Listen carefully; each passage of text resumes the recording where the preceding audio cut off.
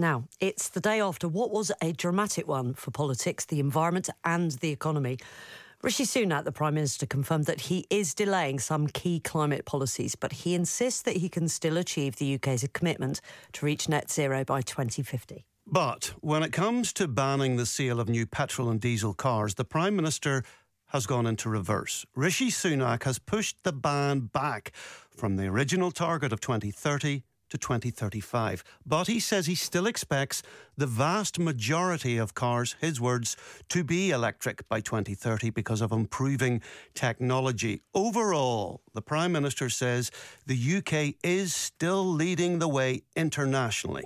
We need to strengthen our own auto industry so we aren't reliant on heavily subsidised, carbon-intensive imports from countries like China. So to give us more time to prepare, I'm announcing today that we're going to ease the transition to electric vehicles. You'll still be able to buy petrol and diesel cars and vans until 2035. Even after that, you'll still be able to buy and sell them second-hand. We're aligning our approach with countries like Germany, France, Spain, Italy, Australia, Canada, Sweden, and US states such as California, New York, and Massachusetts, and still ahead of the rest of America and other countries like New Zealand.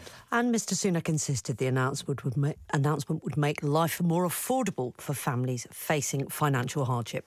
This debate needs more clarity, not more emotion. The test should be, do we have the fairest credible path to reach net zero by 2050?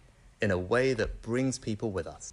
Since I've become Prime Minister, I've examined our plans, and I don't think they meet that test. We seem to have defaulted to an approach which will impose unacceptable costs on hard-pressed British families, costs that no one was ever really told about, and which may not actually be necessary to deliver the emissions reduction that we need. The Labour Party, surprise, surprise, they were not impressed. Here's the Shadow Environment Secretary, Steve Reid. Britain could lead the world in this, but the government's decided to throw that out of the window. And it will actually cost British consumers more because it costs more to fill up a car with petrol than it would be to power it with electricity. So everyone is a loser from what Rishi Sunak has just announced. Well, these motorists welcome the move by Mr Sunak.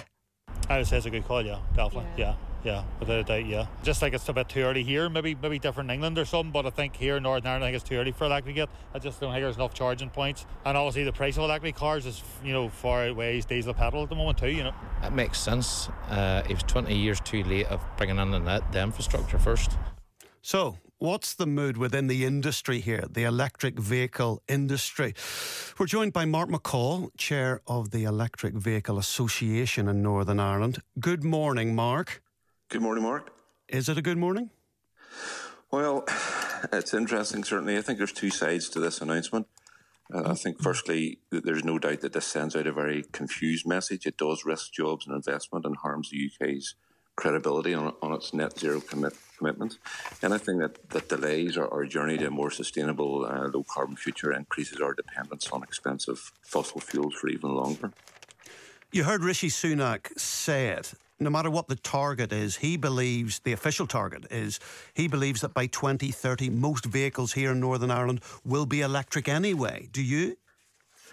Yes, he could be right. I mean, if we do get the support and the infrastructure and the last sort of parts of this jigsaw, that could very well be the case. And consumers are deciding themselves. So we do feel that there is an element that is possible. And, when you look into the detail of this announcement, actually not as much has changed as perhaps it seems.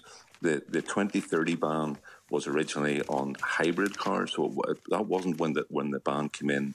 On petrol and diesel, really. It was the ban on purely petrol and diesel cars. It still allowed for hybrids for 2030 to 2035. And then the cut-off was 2035. And that 2035 ban has not moved. So really what we've lost here is that 5-year period from 2030 to 2035 when you still could have had a hybrid. And Mark, what do you say to somebody thinking of changing their car and saying, you know what, Northern Ireland still doesn't have enough electric charging infrastructure here? It's a fact of life. We cannot deny that. And as a group, we've been lobbying for change here for the last 6 or 7 years. But we have to say that the change has finally started. If we look at the Department for Transport figures for last July, Northern Ireland had around 20 rapid chargers. Those are the ones that a lot of people rely on, the ones that you stop for 20 minutes to give you a fast charge to get on your way.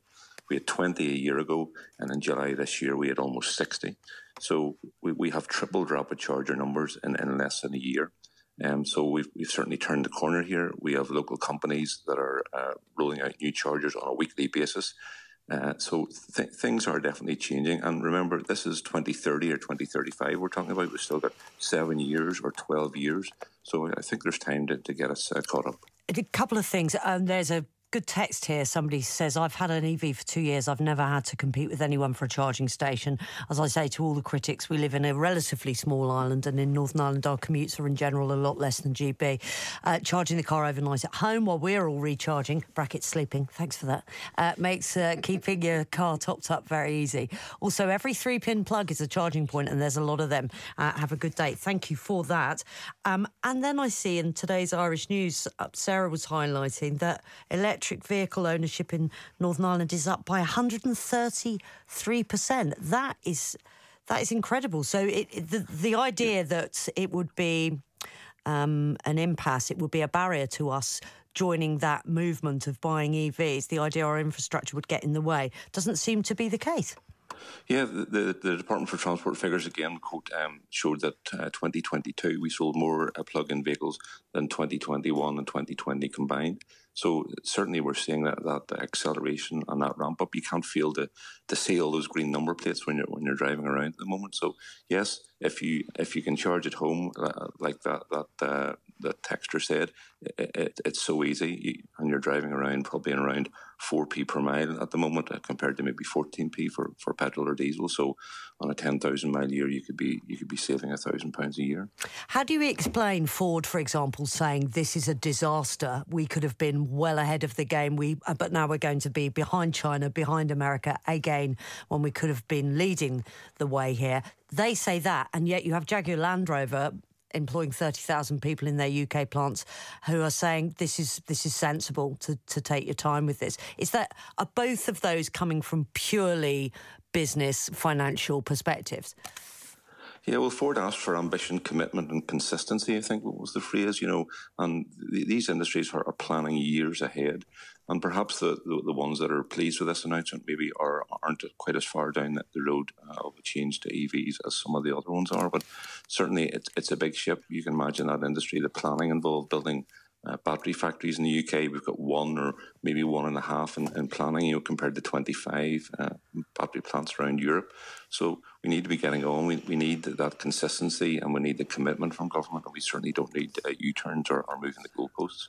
Thank you very much indeed. Mark McCall, Chair of the Electric Vehicle Association Northern Ireland. It's almost 10 to 8.